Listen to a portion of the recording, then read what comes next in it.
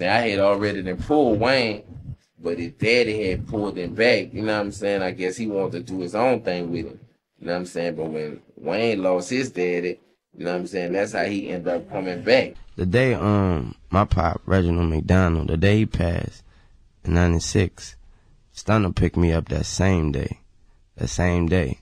I got in the car, I had a little look on my face. He said his exact words was, "You look like you just lost your father. What's wrong?"